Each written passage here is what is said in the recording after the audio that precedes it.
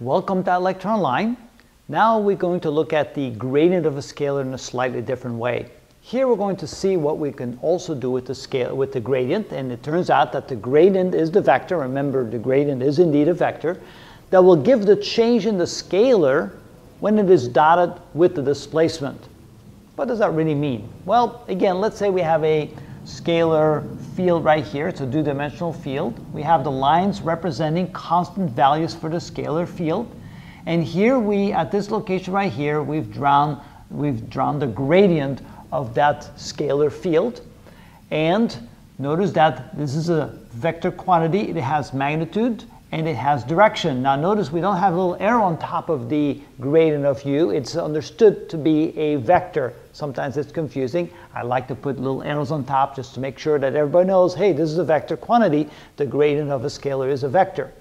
But now what we're going to do is we're going to assume that we make a small change in the location. We're going to draw a small vector ds in this particular location, and we want to know how much the scalar quantity will change as we move in that direction, a very small amount, small ds. Well, it turns out that by definition, the change in the scalar function can be defined as the dot product or the scalar product between the displacement vector and the gradient of the scalar quantity. Again, we're going to take the same value as before. U is equal to 2y squared minus x, like in the previous example. We're trying to find du, the change in the scalar quantity, by making a small excursion from our original point to a different point, a small ds away. So when we dot this, we get the following. This is equal to a small dx in the x direction, plus a small dy in the y direction, plus a small dz in the z direction. So this represents the small change in position, the small displacement, and we're going to do the dot product or the scalar product with the gradient, and the gradient of u can be defined as the x direction times the partial of u with respect to x, plus the y unit vector with the partial of u with respect to y, plus the unit z vector times the partial of u with respect to z. Now what we could do here is we could say, well, the dot product or the scalar product is the magnitude of ds times the magnitude of the gradient of u times the cosine of the angle between them. Here's the angle theta, be the cosine of the angle between them.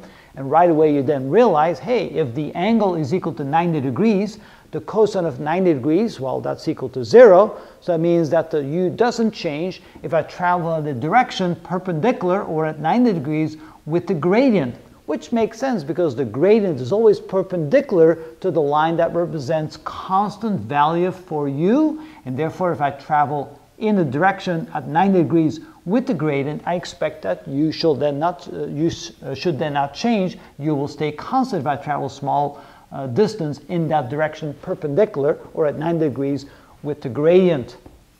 But we're not going to use that equation. What we're going to do instead is we're going to find the dot product or the scalar product by multiplying the component of x here times the component of x here, the component of y times the component of y, and so forth. In other words, this then becomes equal to the partial of u with respect to x times dx plus the partial of u with respect to y times dy plus the partial of u with respect to z times dz. This is the dot product, and all we have to do is find the partial of u with respect to x, the partial of u with respect to y, and the partial of u with respect to z.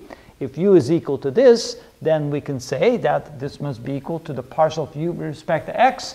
Well, this will be 0, this will be minus 1. That becomes minus 1 times the dx, plus the partial of u with respect to y would be 4 times y,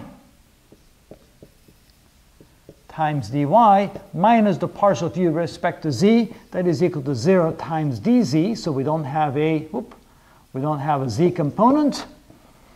And then finally we can say that the change in the scalar field du is now found to be minus dx plus 4y dy. What that means then is, if I find the values for x, y, and z, notice only one value matters, the value in the y direction. So if I find the value in the y direction, which is right here, if I put this on an xy coordinate system, this is my y direction, this is my x direction, I find my y coordinate right there of that particular point, and I plug it in here, multiply times 4. Then I multiply that times the change in y. I make a small change in the y direction, I multiply that times that, and then I make a small change in the x direction, multiply that times -1, and that will give me the value change in the scalar field u. Pretty neat. So to find du for any position and any change in the x and the y direction, I can calculate that using this equation. Again, we were able to find that equation by taking the gradient and multiplying it via the dot product or scalar product with a small displacement ds. And there's another way in which we can use the gradient of a scalar to find some interesting things when we do electricity and magnetism at a more advanced level. And that's why we need this kind of mathematics.